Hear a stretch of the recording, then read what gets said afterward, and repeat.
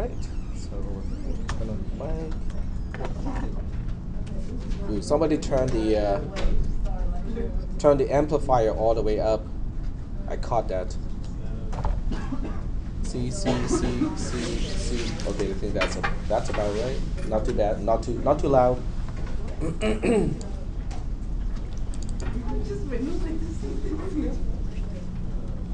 All right. Well, you got your seats. Are you guys ready? Okay. All right. So, are there any questions from this class about the homework assignment, which is due next Tuesday? So the homework assignment, is called a tale of two functions, and the whole idea is to implement the functions, f and also f inverse, using C++. So are there any questions? Yep, go ahead. So if we compile our code on CodeBox, how do we do the casting in? Okay, so if you compile the code in CodeBlocks, you should still be able to find the executable in the folder. So what you do is you run the executable inside a CMD or command line interface in Windows. You should still be able to use the redirect symbol. Okay? Okay. All right. So any other questions? Yes? You said it could be done in both C++ and C? You can do it in C as well, but then the extension of the file should still be CPP. Because C++ is backward compatible with most things, so you can do it in C. So I'm taking this, as you want to use a printf and scanf, to do the input and output. Yeah. Okay, yeah, that should work. You just have to include stdio instead of iostream. Okay. Any other questions about the homework assignment? Alrighty. Okay, so are you guys ready? Okay, so let's focus on what we're going to talk about today. So if you have any questions about the homework assignment or functions or stuff like that, just go ahead and ask me. But if there are no questions about that, I am moving forward to talk about the next big topic, which is propositional logic. Okay, so propositional logic is an interesting topic because it is actually of practical value in computer science. Even though it did not start off as a computer science specific area of study, because the logic is just logic, right? It doesn't even have to apply to computer science. This has turned into something that is really quite interesting and really relevant to computer science. So here's a little link to the history of propositional logic, which is actually not my own writing. Okay, this is from somebody else's website. So you can go ahead and read this, but it's not, for the most part, it is not directly applicable to our class. So it gives you some background, but I'm not going to quiz you on anything like that. Propositional logic is all about proving something. Okay. In other words, if you are given a set of axioms, okay, a set of truths, okay, things that are known to be true, okay, how do you use logic to prove that something else is also true as a result of those things that are given that is true? Okay, well, you guys have all taken Math 370, or a class that is equivalent to Math 370, right? So many of your math classes would involve your proofs, mathematical proofs. What is a mathematical proof in those classes? So we're not talking about a proof in this class, but a proof in a regular math class. What does it involve? Sorry? Would it be just given and then we have to prove something? Okay, so you're given a theorem to prove, right? Whatever you're proving is called a theorem, even though sometimes we have other names for smaller, less significant theorems. But nonetheless, for the purpose of this discussion, the proposed condition is a theorem, okay? Because it can be true, it can be false, and you have to prove that it is true all the time. Okay, that makes it a theorem. But what you're given with sometimes is implicit. Okay, so a lot of times when you're dealing with algebra, the axioms in algebra are basically assumed. So you have the commutative rule, you have the associative rule, you have all kinds of rules that you can use to manipulate, the expressions until you can get to the final form where it is the end. That's basically what you need to prove. Okay. And in the previous class, remember my graduate school story. So that basically shows you the importance of actually going through a rigorous proof for any theorem that you're going to depend on. Okay, you cannot, I would not just, spot check a few things and say, oh, it works out for this number, it works out for that number. This general, statement has to be true for all numbers.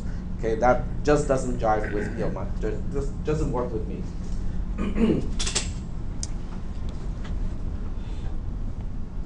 So a proof is basically a step-by-step sequence, in this case, to link axioms and statements using transformation rules until the conclusion, or what you need to prove, has been reached. And this is not, a proof is not creating anything new, because it's, if what you're trying to prove is true to begin with, your proof is really the discovery of a path from all the given axioms, all the given truths, to the statement that you need to prove to be true. Okay? Ooh, it's really raining outside. I can hear it, just as soon as the door opened, I can hear it from here. So that's really kind of some rain. All right. So before we can actually do any types of proofs, we'll go ahead and revisit some of the basic operators. I don't think, they are really, we need to do this, but I'm going to do it anyway. So we have conjunction, but this time I'm looking at conjunction not as an operator, and you can probably recognize these symbols. They are symbols that we make use of when we talk about functions. Okay? So in other words, I look at conjunction, which is this symbol here, to basically map something from this as the domain to this as the codomain, which makes sense, right? Because a conjunction has two sides, which means it has two quote-unquote parameters. The first 0, 1 represents the first parameter, or whatever is to the left-hand side of your conjunction. This is representing whatever is to the right-hand side of the conjunction operator. It's just a way of writing things. We just like the infix notation for the most part, but you can look at it as a function. And this is the return type, okay, of conjunction. It is always returning a Boolean, which is a 0 and a 1 in this class, because I just don't want to type out true, false. I just use a 0 and 1 instead.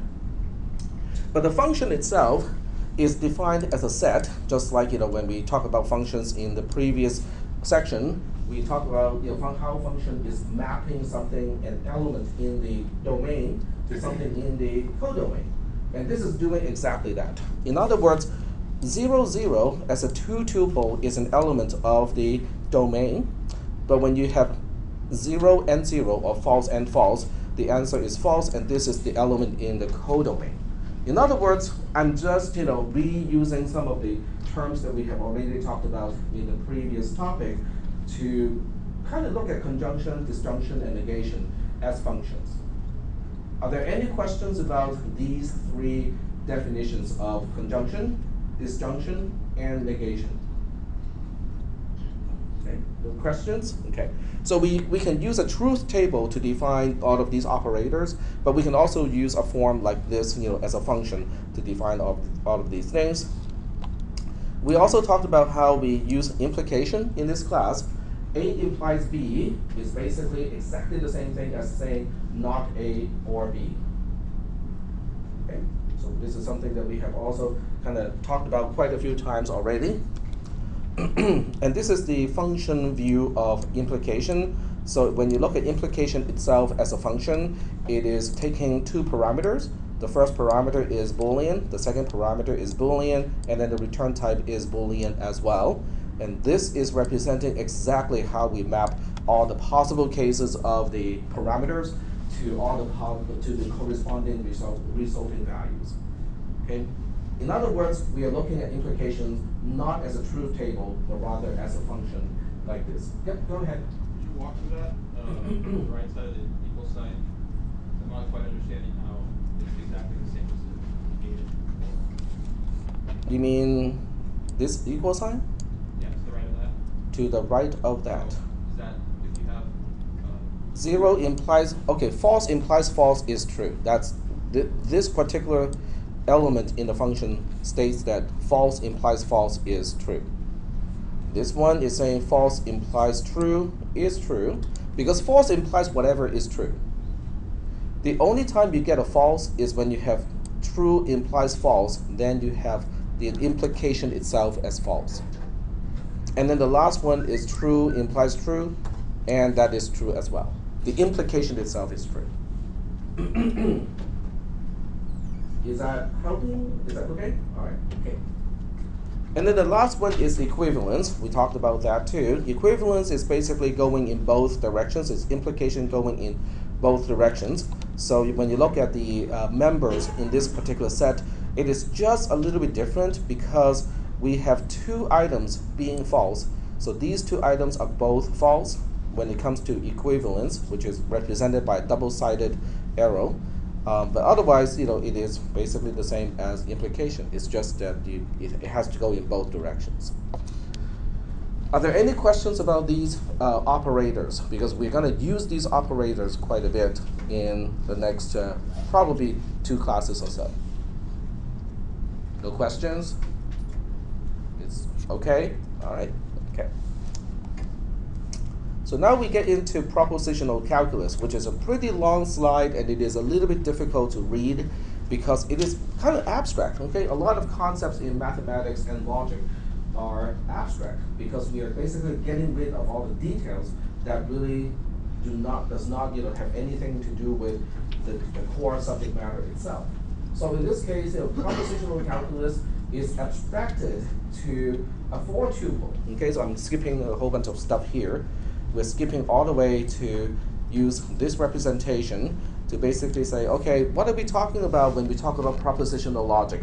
There are 4 major components to propositional logic, or a propositional calculus system.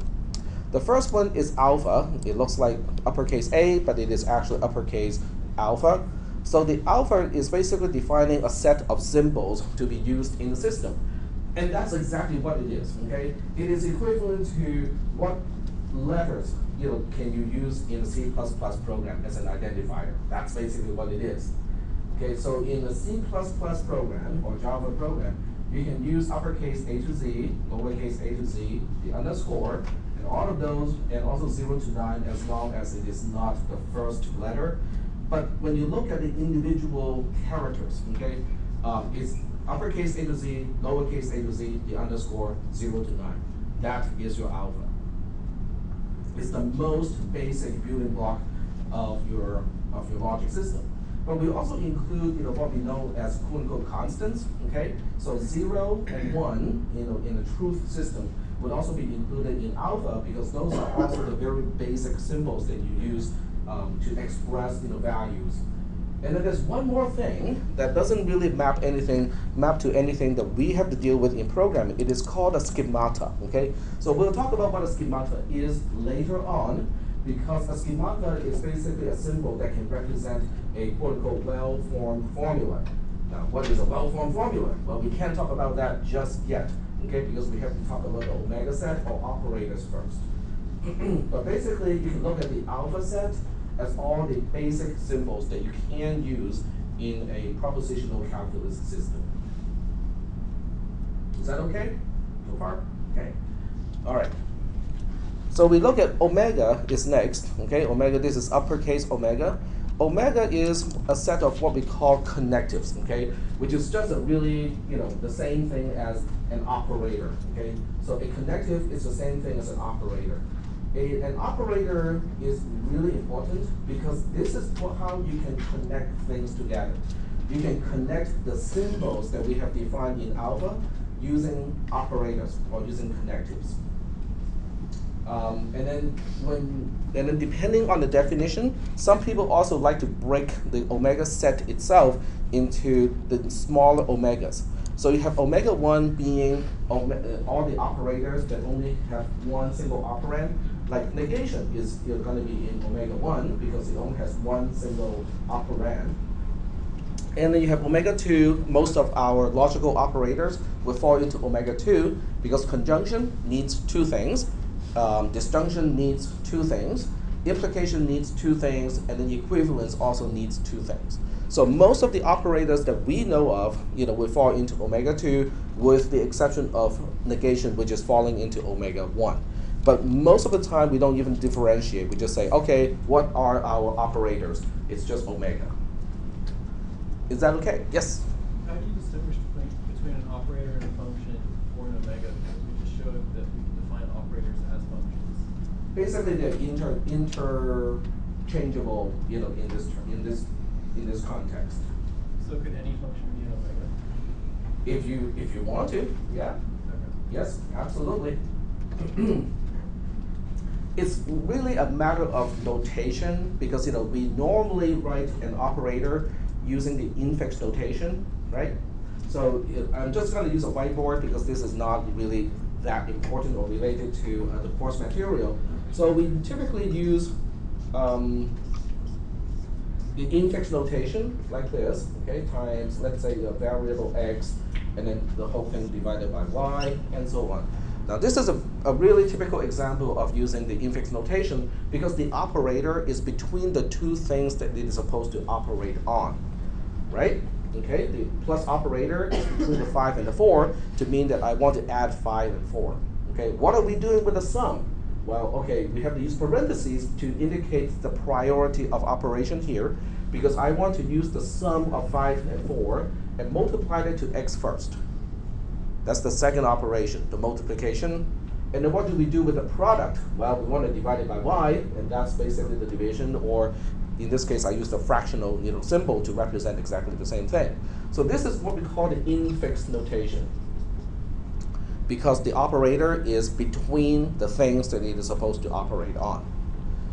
And you don't feel this is odd, because you have been taught this since what? Elementary school, since 2nd grade, since the first time you see the plus operator. That's why it doesn't look odd to us, okay? But instead of doing it this way, I can turn it into something that is a prefix notation. So the prefix notation means the operation, or you specify the operation first, then you say what you're operating on. So in this case, we have a plus operating on 5 and 4, okay? And this becomes one of the things that we want to operate with x using the multiplication, like so. And then the product itself is being involved in the division, and y is the second component of the division. So the division is going to be the last or outermost operation. So this is called the prefix notation, where you specify what you are going to do first, and then you specify all the components that you need in order to carry out that operation. Have we seen prefix notation? Function calls. Function calls, exactly. Every single time you use a function in C and C++, it is using the prefix, with only the exception of overloading operators. Then you're using the infix notation for those things. But because you can overload operators, how do you overload operators? Or I should ask, okay, let me change the question a little bit. What is the main difference between an overloaded operator as opposed to a normal function in C and C++? Does it change how it works, or does it only change how it is represented in syntax? Representation. It's only changing the representation in syntax, okay? Everything that you can do in a regular function, you can do it with an overloaded operator as well. So that means, overloaded operators are not really that special. It's really just for notation purposes that we normally look at equal to say, oh, is the right-hand side equal to the left-hand side? Okay, so we preserve that meaning when we overload that operator equal to deal with classes, so that we can also establish whether two objects are considered equivalent or not. But you can define equal to do anything. Okay, it doesn't have to be reflecting equality. It doesn't have to return a Boolean, right? You can overload it to do whatever you want it to do. Like, just going back to the homework assignment. This is the right shift operator. This is the left shift operator. It has nothing to do with file operation. But when you define C in and C out or IO streams, they overload these operators to basically mean, are we inputting something or are we outputting something? Okay, so that means it really kind of goes back to the infix versus the prefix notation. It really is just a way of looking at things. It doesn't really change what we're doing. But that really goes to your question, because you can define any type of Boolean function and add it to omega, even something that would involve like 4 operands, okay? It would just be totally inconvenient to use the infix notation. Then you're basically forced to use the prefix notation. But yes, you can. We don't have any problems with that. But since we have talked about in, if we talked about pre, there has to be one more of these things. Post, exactly, postfix notation. So the postfix notation is actually my favorite. Of all the notations, postfix is, I think, the superior, the only one that people should be taught. Okay? Okay, so what does it mean? Okay, postfix notation means you specify the things first, and then you say what to do with them. Okay, for instance, 5 plus 4. You don't say 5 plus 4 or plus 5, 4. You say 5, 4, plus. You push a 5, you push a 4, and then you say pop those two things, add them up, and then push the sum back onto the stack. What about multiplication with x? Then you specify x, you push x on the stack. Now you have two things on the stack, which is the sum and x. Then you say, oh, let's multiply those two. And then you push the product back onto the stack. And then you say, what do we do with the product? Oh, let's divide it by y. So you push y at this point, and then you say divide. See how concise this is? See how we don't need parentheses? And that's the reason why I think this really should have been the way we were taught how to do expressions in arithmetics, not the cumbersome infix notation, because we are forced to remember that we have to perform multiplication first before addition when there are no parentheses. There are all of these kind of special, silly rules that we have to use in order to use infix notation. But in postfix notation, we don't have to do that at all. Yep. Does there need to be spaces or commas between the characters in postfix? In postfix, it depends on how it is represented. If this is a calculator, they typically have an enter key. So you say 5 enter, 4 enter, plus x enter, or whatever x is representing, multiply, which is a key, y enter, and then divide, which is a key. Okay. And so you never have to press the equal button. There's no such thing as an equal button. There are no parentheses either. So this is called the postfix notation, which is also actually used. Okay, so for anyone who wants to look into PDFs, okay, portable document format, inside PDF are basically a whole bunch of these postfix notations, because PDF is actually a programming language. Believe it or not, okay, it is actually a programming language. So that the language itself can specify how things are drawn on screen, and that's why PDF documents can print on a 300 dpi printer, 600 dpi printer, 1200 dpi printer, all equally well, because it is not actually representing the individual dots. It is actually telling the printer how to draw all those characters, all those letters. Is that okay? And there's also, before PDF, there's also a printer quote-unquote language called PostScript. And guess why it is called PostScript, right? So PostScript is actually done by the same company, the one company that we know as Adobe these days, okay, is actually responsible for PostScript, which have been in existence for a long, long time, okay? Pretty much ever since laser printers were, conceived, okay? So that has been around for a long time. And PDF is kind of like the next generation of PostScript. So PDF also has to deal with user interaction, like fields and stuff like that. So they added far more scripting capability to PDF. And that's also why you get like weekly updates of your PDF reader, because it is actually complex. Okay, a PDF document is a program, which is a problem because now people can try to exploit the PDF reader, okay, to gain unauthorized access to computers. If it is really just rendering something, like rendering a graphics file or something like that, that would pose very little security concern. But PDF really is a programming language, even though it is disguised as a document format. Okay. And there are calculators, by the way, that can understand postfix notation, or it is better known as RPN when it comes to calculators, which stands for reversed Polish notation. If you have a parent, I'm just thinking whether your parent will be old enough. I think many of your parents will be still too young to remember RPN. Okay, so if you ask someone who's a little bit older than your parent, okay, someone who used to be an engineer, okay, doesn't have to be any particular engineer, civil engineer, electrical engineer, mechanical engineer, and so on. Just ask them about the HP calculators that they used in the past. They all use RPN. So older engineers can do translations like this into RPN just like that, because that's what they need to do.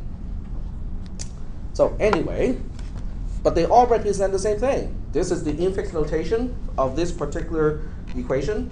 This is the prefix notation. This is the postfix notation, but they mean exactly the same thing.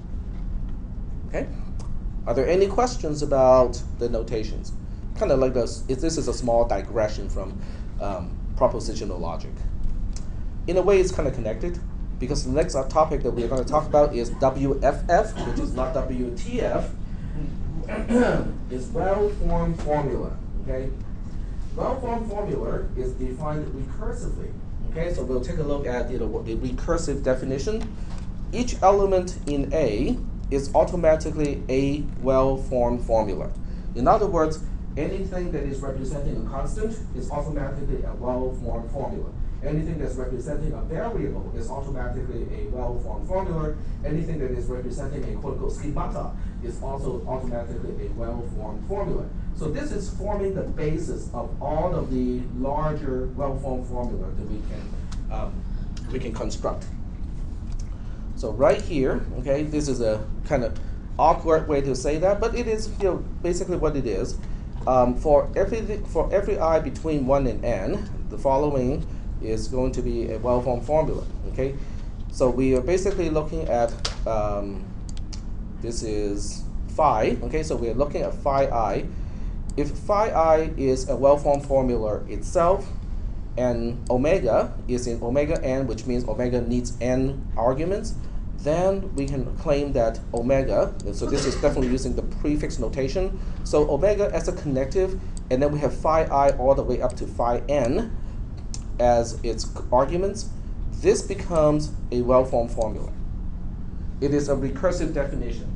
Now, when we look at the actual symbols that we're going to use, it's a lot easier to remember. Okay, it's a lot easier to understand.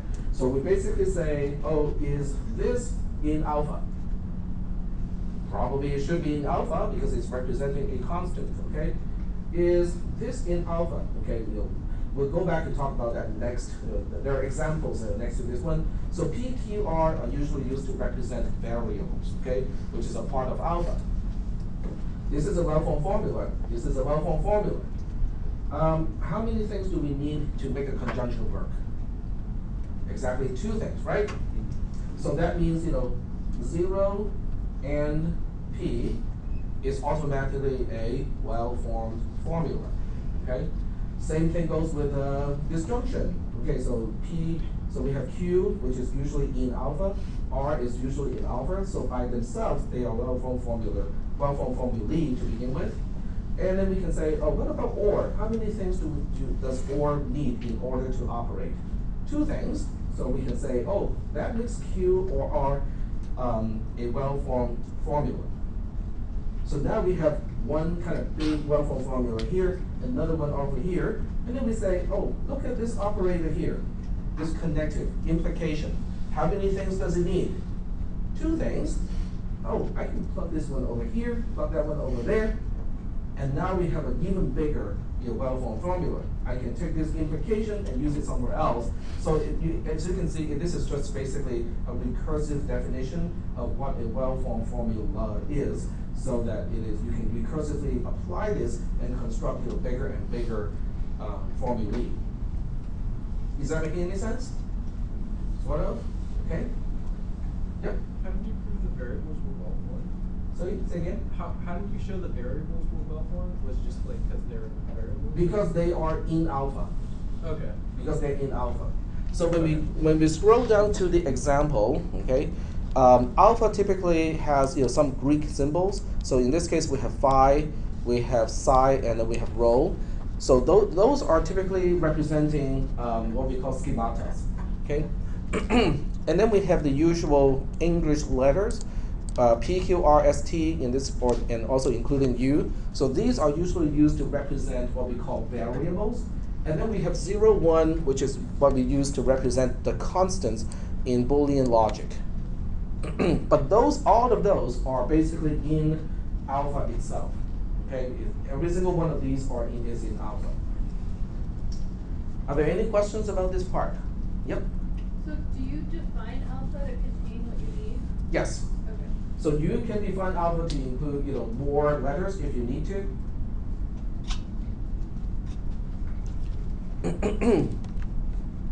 So in this case, we have omega 1 only containing one single element, which is the negation symbol, because negation is the only unary operator that we use in logic. And then omega 2 has the most, most of the other operators, because it has conjunction, disjunction, implication, and also equivalence. These are the binary operators or binary connectives that we usually use. So that's a very typical example of propositional logic calculus system, where we use some Greek letters to mean schemata, we use some English letters to mean variables, and then we have 0 and 1 to designate false and true. Is that okay so far? Okay. So the rest of this is really just explaining, okay, how we can construct the well-formed formula. So one thing is definitely not a well-formed formula is when you have a conjunction, but you only supply one value to it. This is not well-formed because you have a connective that requires two things, but you're only supplying one thing to it. So it's not a well-formed formula. Okay. Or you can say, oh, what about PQ? Okay.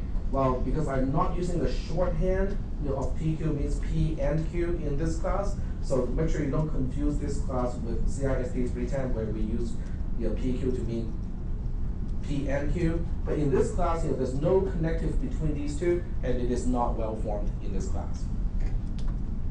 So are we doing okay so far? Okay.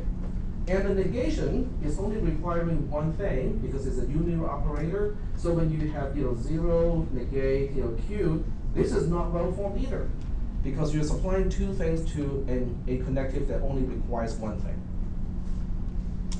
Okay. So it's basically syntax. Okay, the way we construct well-formed formula corresponds to the syntax of a programming language, whereas alpha is corresponding to, okay, what can I use as identifiers? That's basically what alpha is doing. Now, iota is important. Iota is important because it tells you everything that is true to begin with. Okay, so iota is basically a set of well-formed formulae that are known to be true. Don't ask me why it is true, just that it is true to begin with. So in this case, we have a few things. True is known to be true to begin with. We say not false is true to begin with. I cannot say anything that's false, but I can say anything that is false and then just negate it, because the negation of false is true. And that's why we have this thing here too, because 0 and 0 has a value of false, but I cannot say it is false because the iota consists of well-formed formulae that are known to be true. Well, how can I turn something that is false into something that's true? Well, just negate it. And that's why we have the negation of 0 and 0, the negation of 0 and 1, and the negation of 1 and 0. But this one I don't need to negate because 1 and 1 is true. So we have all of these things put into the iota set, which basically means, okay, these things are known to be true. Now, in a particular calculus system, it would also include some variables. Okay, it will also include some variables or some of the some formulae involving variables. In other words, in this particular case, later on we can see some examples. So in this case, iota may include something like this. It may include P implies Q. It is stating a relationship between P and Q that has to be true. So P implies Q is known to be true all the time. Does that mean P is always true? No. No. Does it mean Q is true all the time? No. It simply means that P implies Q is always true. If P is false, then Q can be anything. But if P is 1, then Q has to be 1. Is that okay? All right.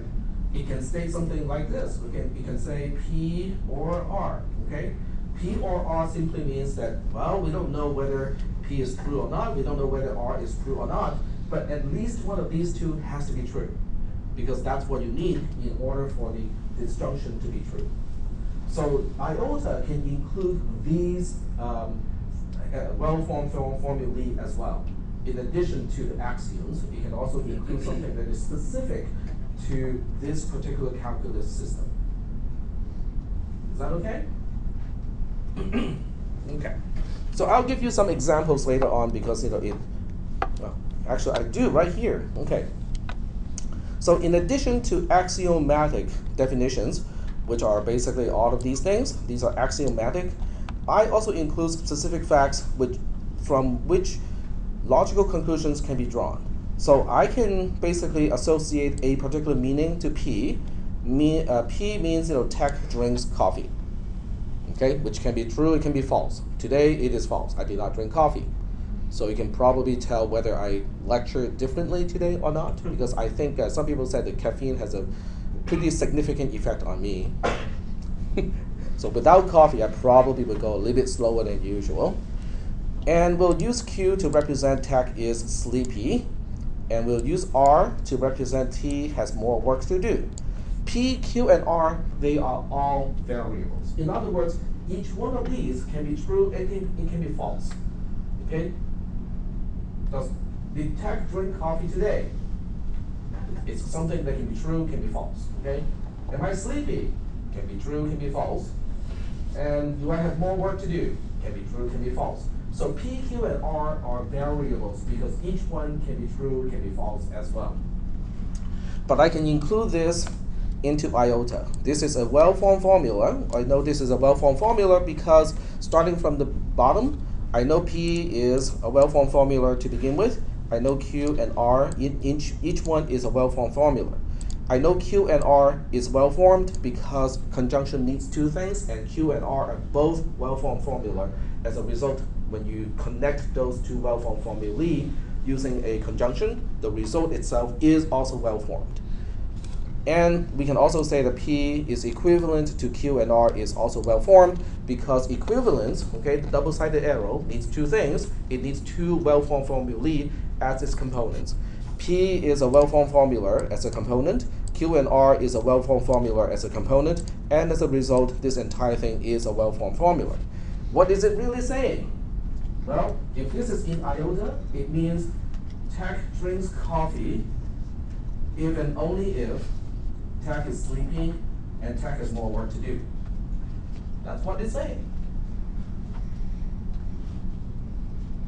Does it mean that I'm drinking coffee all the time? No. If I don't have more work to do, I'm not going to drink coffee, even if I'm sleepy. Does that make any sense? So this well-formed formula, even though the formula itself is always true, it doesn't tell you anything about the individual variables, whether it has to be true or whether it has to be false. Is that okay? All right. So the question is whether the logic system can deduce based on the facts that if I did not drink coffee, can we imply that I do not have more work to do? Okay, that is remaining. That is left to be done. It's just a question. Okay. Iota can also include specific facts, just as such as Q. So if Q itself is inside iota, it means in this case, Tech is sleepy is true, because every well-formed formula in iota is known to be true. So if Q itself is in iota, it means that is also true. All right, next thing, zeta. Okay, zeta is, yes? So for iota, so if you have a fact, so like since you're saying like Tech can be sleepy and Tech can be not sleepy, Mm-hmm. so both the fact and the negation of the fact within iota are both true? Say that one more time. Okay, because you have, so the facts and iota are separated from the logical formulas, correct, or are they always linked to a specific formula? Everything that is known to be true always is in iota. It is the basis of everything. Okay, but, so I guess the thing that hangs me up is that you mentioned that there's some instances where attack is not sleepy, obviously. So the negation of that would also potentially, okay, so with the facts, you have situations where the facts are false, but their negations are also situationally true. So with both the fact and the negation of the fact, They cannot both be in iota because everything in iota are connected by conjunction. In other words, the iota is basically saying true is true, not false is true, and not false is true, and not false and false is true, and not false and true is true, and blah blah blah. And then when you connect it to the rest here, it is also saying and Tack is drinking coffee is equivalent to Tack is sleepy and Tack has more work to do is also true. So all of these things are connected by conjunction implicitly. You cannot have P and not P all both in iota because then it will be contradiction. Okay, so you have to have a formula defining the facts in iota so that they maintain their truth level. You have to have a formula associated with the facts. You can't just have like you couldn't just have P with an iota. You would have to have that formula alongside. You can have that. P in iota, but that's only if you know for sure that P is true all the time. Okay. Okay. Otherwise, you can only say, you can express how the individual conditions relate to each other, such as, P is equivalent to Q and R, okay? It is just relating the three variables, okay? It is stating that relationship is always true, but it doesn't say anything about P is always true, Q is always true, or R is always true. Gotcha. Okay, yep. So in proofs, these are basically the theorems and what's given? Or the assumptions? What is given, what the assumptions, correct. Okay. Yep, these are the assumptions, these are the givens, and they're always true. All right, so how do we get from stuff in the iota to the theorem that you actually want to prove? The theorem that you want to prove is basically another well-formed formula. So how do you go from a set of well-formed formulae in the iota set that are known to be true, given to be true, do not ask why it is true, to the theorem, which doesn't seem to connect to anything like that, and say that, oh, that has to be true as well because of iota. So the zeta set is basically that. It consists of a set of transformation rules. Okay, so these are basically transformation rules where you can take some, if not all, of the things that are known to be true at this point, and then you say, oh, I can see that this and this matches this pattern of this particular rule, and as a result, I can apply this rule and end up with another well-formed formula that is also known to be true. Is that okay? It's transformation, okay? And the general form of this is, it looks kind of like this. Each rule in zeta looks like this.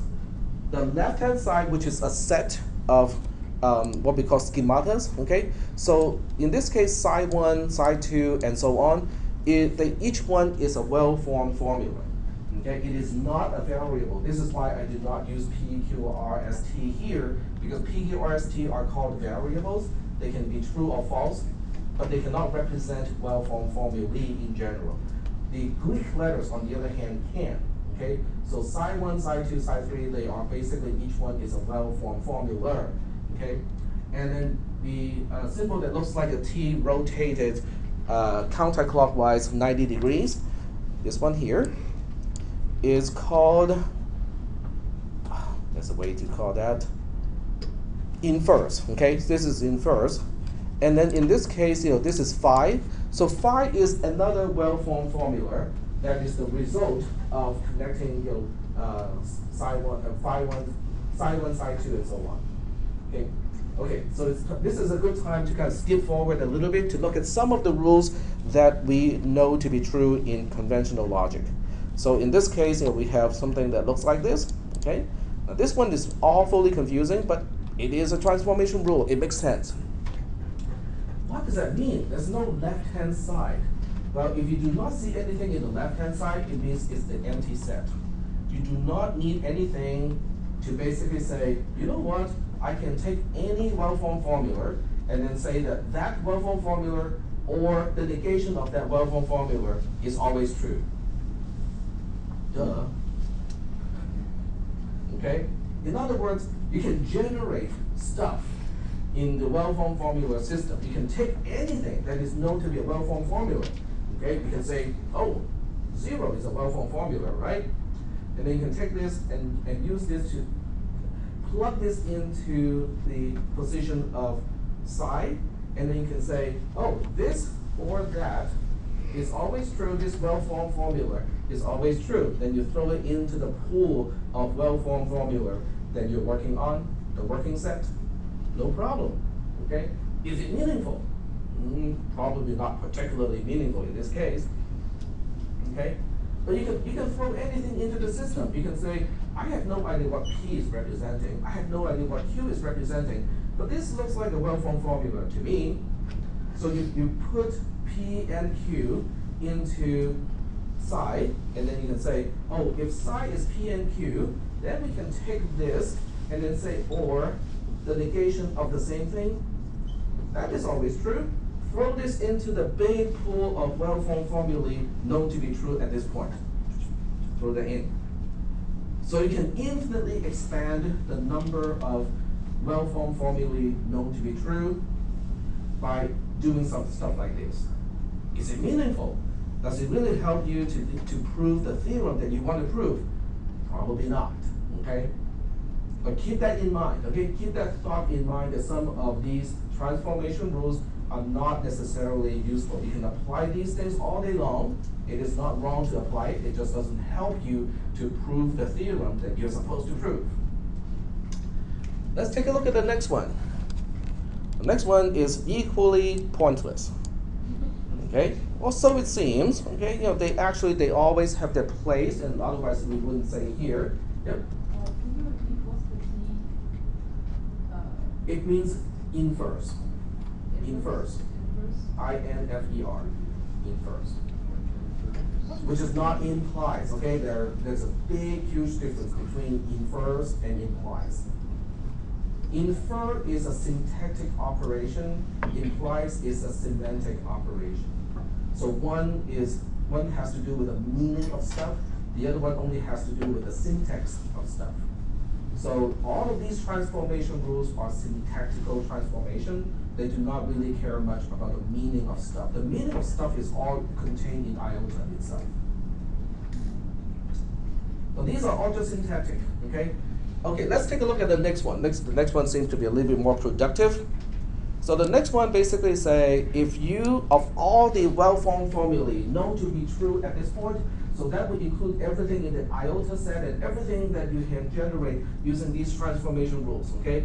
So you look at that huge gigantic set of all the well-formed formulae that is known to be true, and you notice a pattern, okay? So you notice that, hey, I got P on one side, you know, that is in the set of all the well-formed formulae known to be true. And then you also see that your P implies R is also in that whole set of all the well-formed formulae known to be true at this point. Then you say, I can apply that transformation rules. Transformation rule, because if I instantiate psi with P, this is phi. If I instantiate phi with P, and I instantiate psi with R, then this pattern match, okay? Is that okay? So it's all about pattern matching, okay? You're matching the pattern and say, hey, I can find this, I can find this. These two will match the prerequisite to apply this inference rule. What is the big deal?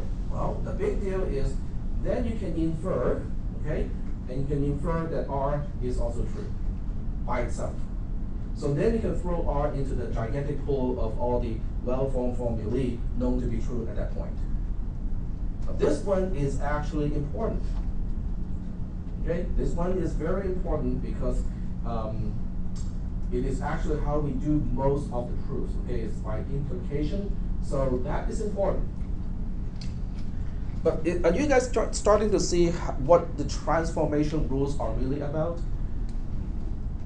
It's really just pattern matching. Okay, it's matching. Do we see syntactically that we have something like this and something like this in the big gigantic pool of well-formed formulae? If you can't find that pattern, then you can say, oh, let's go ahead and apply the transformation rule, and then whatever the result of the transformation rule is saying is going to be in the big pool of well-formed formulae known to be true. So that's the result of the inference. Is that okay? So when you look at a particular inference rule, this is the prerequisite. This is what you need to be true already in order to apply the inference, and this is the result of the inference, which basically means that well-formed formula is also guaranteed to be true as well, if you can match the pattern of the prerequisites. Is that okay? It's a pattern matching kind of thing. It's completely syntactic.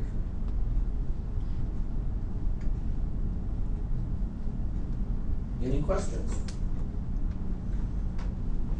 There are no questions. We're going to go through all of these.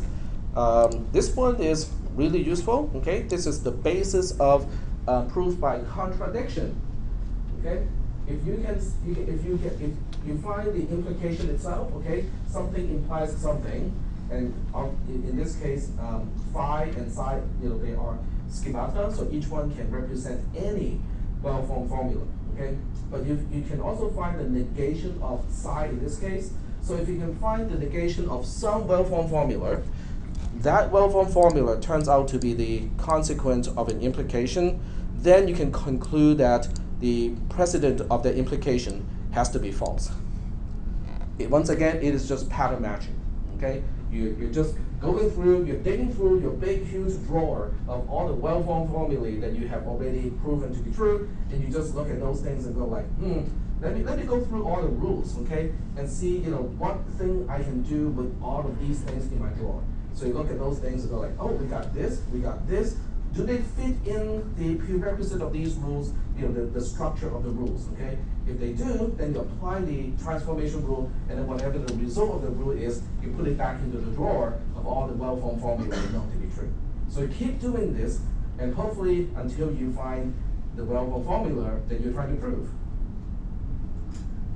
But you can keep going forever sometimes and not confirm whether the well-formed formula that you're supposed to prove is actually not a theorem, or just that you haven't found it yet. That is a big problem of using this kind of inference rule, is because some of these can generate rules, they can generate an infinite number of results, stuff like that. Okay, and you can keep going and going and going. And yet it's not productive. Okay? So we'll go through a few more things, okay? If you find two individual things in your drawer, because everything in the drawer are supposed to be true at exactly the same time, they're all supposed to be true, so you can pick up any two things from the drawer and say, hey, I can put a conjunction between these things, and the conjunction as a well-formed formula is also true. Put it back into the drawer. And you can see how this by itself can already generate an infinite number of well-formed formulae that are useless and pointless. But it doesn't mean that they're all going to be useless, right? Sometimes it's going to be useful. And then we got the last one, okay? It's kind of it's a simplification rule. So in your drawer, if you can find that one of these things in your drawer, the last operation is a conjunction, then you can say, oh, it fits the description of the prerequisite of applying this inference rule. And then what you do is you break up the conjunction and you put one of the things back into the drawer. It makes sense, right? If the conjunction itself is true, then all the components making the conjunction have to be true as well. So it makes perfect sense. So this one is kind of deconstructing conjunctions to put it back into the drawer. Yep. You could also put back the first component when you get the second component. Well, because the well-formed formulae are in a set, so you don't have quote-unquote duplicate, well-formed formulae. But some of these things can infinitely generate, formulae like P and P and P and P and P. You can keep going forever, right? It's still saying the same thing as P, but each one is a distinct well-formed formula, because P and P is distinct from P and P and P as two different well-formed formulae. Now, to us, it means exactly the same thing because you look at the truth table and go like, hey, they are exactly the same thing. But remember, we're dealing with a syntactical system here. So if they look different, they are different. So you can generate, an infinite number of things that are truly just equivalent to one thing, and it doesn't help you a bit to get to the conclusion that you are looking for. Now, some of these can go in both directions. So the ones that can go in both directions are like this, okay? So this one is, well, we know this one already. I mean, we have talked about this one quite a few times, but this time we're looking at this from the syntactic perspective. It basically means if inside a drawer you find, a well-formed formula, and we use the symbol phi to represent the first one that we find, and then we use psi to represent another well-formed formula in the implication. You find the implication itself in the drawer, okay, which is the right-hand side of this transformation rule. Then you can go back to the other direction and say, hey, I can transform this one into the negation of the first well-formed formula, disjunction with the second well-formed formula, okay, using the not and the or. Throw that back into the bin because these are bidirectional. If you can, each one can be the prerequisite of the result of that one. So this can serve as the pattern that you're matching so that this becomes the result, or you can reverse it and say that this is the pattern that you are using to match the stuff that you already have, and use this side as the result of the result of applying this particular inference. Is that okay? So they're basically still the same thing, they're still inference, it's just bidirectional in this case. Are we doing okay so far with all of this stuff? Okay? Why do you think I emphasize on syntactic operation? When you think of a proof in your math class, are you thinking about syntactic stuff in your head? No, because that's not how people operate, okay? We are only concerned about syntactic stuff when we need to communicate with another person. Okay, because then we kind of have to agree to the same rules so that we can be understood. But when you're thinking about stuff, it is all about the meaning, the semantic of stuff. Okay, it's not about syntactic stuff, right? Okay, what about computers? What does the compiler do? Okay, you guys all have taken cisp440 and a few other classes, right? So you know what a compiler is. What does it do? Reads the source code. It reads the source code, and then what does it do? It cranks out an executable that you can run, right? So the source code of C++ is completely meaningless to the Intel i5 processor. Okay, you present the source code to the i5 processor, the i5 processor will just kind of choke. Because it doesn't understand, what do you mean by, C out and C in, it doesn't make sense at all to the processor. Okay, so your compiler is really doing a transformation of the C++ code eventually into the assembly code or object code or opcode that your i5, i7 processor can actually understand. Okay, so it's a translation process. But how does it translate that? Does your C++ compiler, quote unquote, understands what you intend to do? Or is it really just looking at the syntax of your stuff and go like, oh, here's a loop, this is the condition of the loop, this is the end of the loop, I better have a jump here all the way back to the beginning all the time, and then when have a conditional branch to branch out of the loop. So it's basically translating structure in one syntax to structure in another syntax into structure of another syntax, and eventually end up with the actual opcode that your processor understands. Or do you think it goes in a different direction, like a person, and go like, hey, Tag, what do you mean by this? Oh, I see, you want to do things in a repeated fashion. Okay, let me see how I can translate that into something else. So do you think it's based on meaning, or do you think it's just based on syntax? It's all based on syntax. Because that's the only thing computers know how to do things.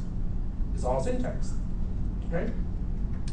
And we kind of lose track of that aspect of computers because computers have grown beyond, well, okay, they've become complex enough that we now start to see the illusion that computers actually understand meanings and stuff like that.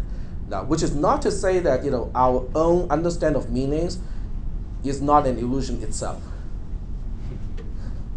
If you don't understand what I just said, it's okay. It's not a problem. If you do, okay, that's cool. Okay, so this is a good time to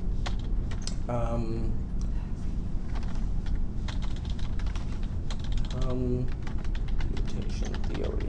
Okay, there we go. And I want to find some images of Turing's state machines and stuff like that. Okay, there we go. Well, this is one, this is another one, and so on. Okay, so what I'm showing here is the work of Alan Turing, okay, or some of the work that can be derived from Alan Turing's original work. Who's Alan Turing? Sorry?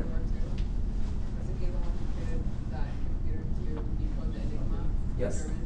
Yep, so he is one of the main characters in the movie The Imitation Game. Okay, so it's based on an actual person, okay? It's based on an actual person. So he is also considered one of the most important figures in computer science. Now, why is he important? Because he worked with vacuum tube computers?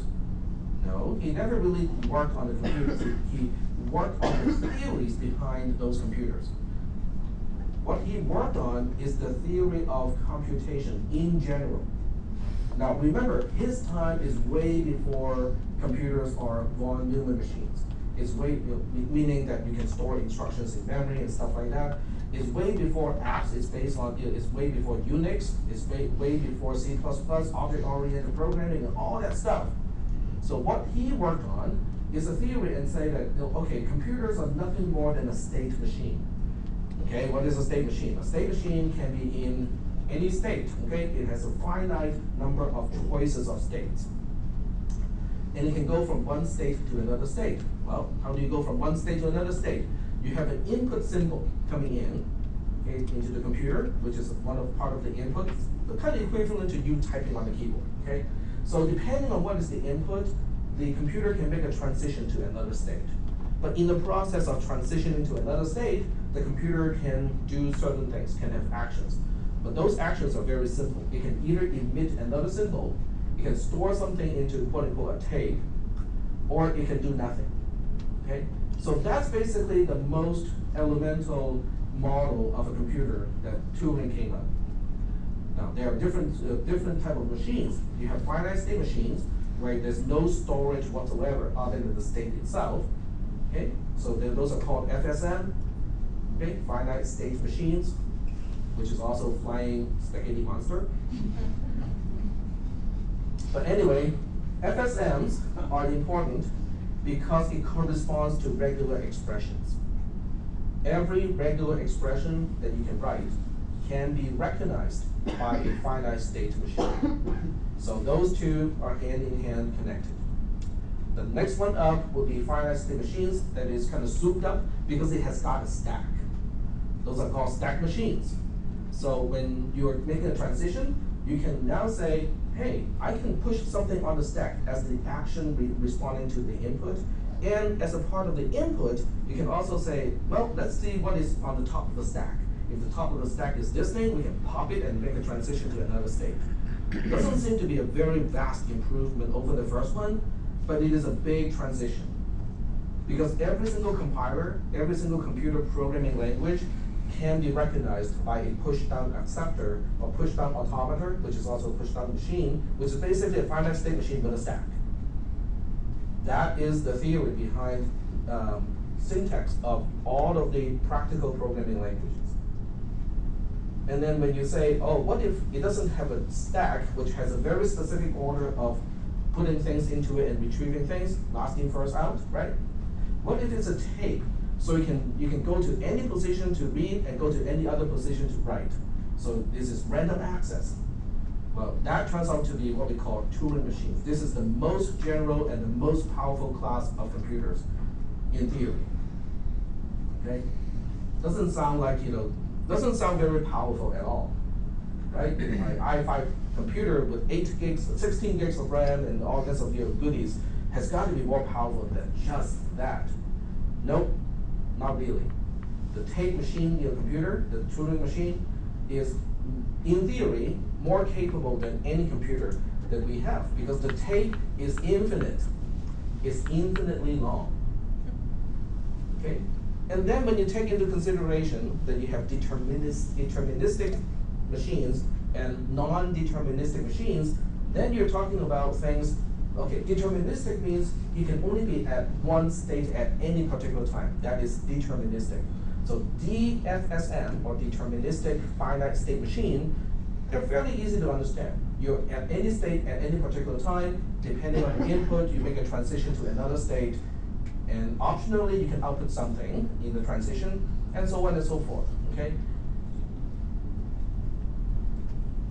I kind of lost my train of thought. A thought train wreck. Okay, I'm trying to recover from the wreckage right now. Go through the back truths. Yep, BT, enter. The program just crashed, like got a segmentation fault, right? You were talking about deterministic state and non-deterministic. Oh, non-deterministic, very good. Okay, I should probably have a button somewhere on my recorder so I can do the what is that? TiVo, right? Yeah, you can do boop, boop, boop, and just kind of go back a few seconds each time. It is technically possible, I just have to write a script to do it. So non-deterministic is even more powerful. Non-deterministic means from a single state, you can transition into two different states at the same time. So now your computer can be in multiple states at exactly the same time, which is equivalent to multi-processing or multi-threading, with only that one minor difference, that you have no limitation of how many cores you have. Okay, you can split into an infinite number of cores if that is what the machine is specifying. So Alan Turing came up with all of these theories back in the late 40s and the early 50s. And today, it is still useful because he proved that there are certain problems in computer science that cannot be solved using even the most powerful class of computers. Okay, so even Turing computers, there is an entire class of problems that cannot be solved by even Turing machines. And that's before even we have all of these complex, what we think are complex computers by today's standard. If you look back in time, if someone were to transport Alan Turing or give him a view of what we have today, he would totally be impressed by our technology. But he will also be impressed that his theory is still the foundation of computer science today.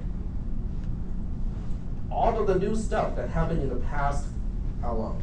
50, 60 years, is all about technological advances. But it is making very little progress in terms of the foundational science of computer science. So when you get to a 4-year university, many of you probably will have to take a class with a title of Theory of Computation or something along that line. And that class, is, well, if you like this stuff, it's going to be fascinating. It's going to be a really fun class. Okay, so now if to go back to my original stuff. Okay, so now we have to talk about the soundness and completeness of propositional logic. Okay, so without going into all the symbols and stuff like that, which is, well, there's a lot, quite a few here. Okay, so the question is, okay, so one has to do with semantic entailment. Okay, and the bottom line of semantic entailment is, okay, let me find out where the, okay, I don't have an actual summary of that. Semantically entails is basically using this symbol here. It looks just like infer, except it has got 2 bars instead of 1. This means semantic entailment. Okay, so semantic entailment is basically saying, okay, if you have a set of well-formed formula, okay, in this case I use phi 1, phi 2, all the way up to phi n, and if you say that this set of well-formed formula is semantically entailing psi, which is another well-formed formula, it really means this. It means for every single tuple involved in a domain, okay, D is basically our domain here. The domain is okay. The assumption is out of these well-formed formulae, okay, out of phi 1, phi 1 all the way up to phi n and also psi, when you look at all of these well-formed formula, they are involving m variables, okay? So you can have these well-formed formulae, sharing variables. One can say P and Q, the other one can say R implies R implies Q, and so on and so forth. So basically, you have n well-formed formulae on the left-hand side of semantic entailment, but they basically only make use of m variables in the process. So there are m variables involved in the process, and those are the variables Q1 all the way up to Qm, okay? And D is basically a set of all the possible ways of generating tuples of Q1 up to Qm. So you're looking at 2 to the power of m possible arrangements. Is that okay? F here is basically the same thing. Okay, F is defined up here. F is defined to be, you apply, the parameters P1 all the way up to Pm, and this is really just a conjunction of all the phi's. So phi 1 all the way up to phi n, this is I'm turning the conjunction of phi 1 all the way up to phi n into function f. So this function f has to imply the result of function g involving exactly the same parameters, but this has to be true for every single possible ways of arranging those m variables in the process. If this implication is true all the time, then we have semantic entailment. Is that okay? Really okay? Okay, let's use an example. Okay, let me see if I have an example here. I do. Yes, I do have an example. Okay, so this is a very typical example. So the entailment has to do with conjunction in this case. So the conjunction has to do with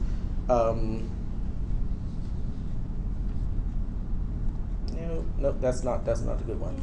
Okay, so I can use this one on the whiteboard.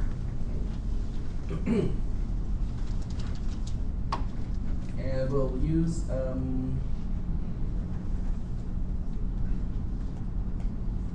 P and Q, and that implies E. Okay, there we go. So we have F here, involving two variables. So we have F PQ being P and Q, and then we have G. And I can always put P and Q into it, but it really ignores one of them. It just has P in it, okay? So is that okay, how we define the F and G as functions? F is the one thing on the left-hand side of the entailment, and then G is the one on the right-hand side of the entailment. Is that okay? How many variables do we have? We got 2 variables, okay? So with 2 variables, which are P and Q, how many rows do we have in this truth table? We have 2 independent Boolean variables, which means each one can be true or false. But since they are independent, how many rows do we have? 2 to the power of 2, which is 4. Okay, so we got false, false, true, true for P. And then for Q, we have false, true, true. Those are the 4 possible ways to combine P and Q, each one being true or false. Is that okay? So now we apply the functions, okay? So we look at P and Q and go like, okay, when P is false, Q is false, P and Q is false. Okay, we know this truth table pretty well, and we can fill it in just like that. Is that okay? Then we look at P by itself, and go like, okay, it does not even depend on Q. We just copy the column for P, right? So we got 0, 0, 1, 1 here. Is that okay? So on one side, my so-called phi, my phi 1 in this case, is really just a conjunction. I don't have anything else. So we have P and Q being phi 1. My psi on the other side is just P itself. Okay? So my question is, is P and Q semantically entailing P? And by definition, if it is, then I have to say that this implies this is true all the time. Well, according to the truth table, is it true all the time? Okay, let's check it out. Yeah. False implies false is true. False implies false is again true. False implies true is true. Very good. And then we have true implies true is true. Oh, well, since all four rows has f function f implying function g, then we do have semantic entailment. So what is the big deal of semantic entailment? Semantic entailment means it is meaningful. It makes sense. That's what it's saying. Okay, it is basically saying, okay, when you see this particular symbol, let me go back to the notation here. When you see something like this, it's basically saying it makes sense to have this as the conclusion when you have these as given facts. That's what it's saying.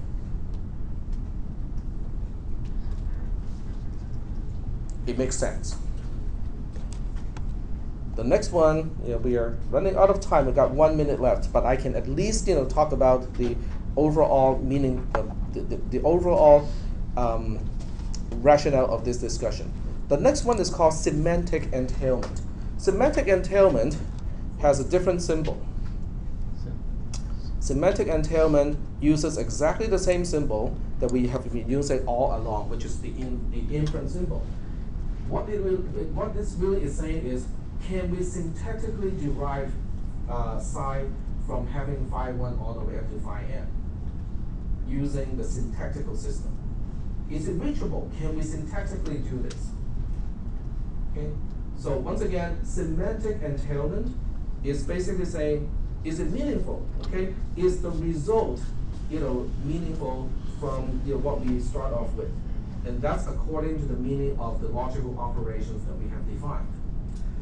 Syntactic entailment is asking the question of, okay, given the syntactic transformations, which we know as inference rules, okay, given those things, can we syntactically derive, in this case, psi from phi 1 all the way up to phi n? So one has to do with syntactical issues, the other one has to do with meaningful issues. We have completeness, okay, so soundness has to do with whether anything that can be derived is actually meaningful. If everything that you can derive syntactically is actually meaningful, then we have soundness, okay? Because all the derivations that you can mechanically do are actually sound. They reflect reality, they reflect the actual meaning that is behind the logical operations. But it doesn't mean it is complete. In other words, there might be things that are meaningful, but your syntactical system cannot do it. Okay, so it can be incomplete. Complete, on the other hand, is the other way around. Okay, is everything that is meaningful is also doable syntactically? That is the question. If it is the case, then it is complete. But once again, completeness itself does not automatically imply soundness, because you can have more stuff on the other side. There can be something that is not meaningful, but it can be derived. So it is only when we have soundness and completeness, then the logical system is useful.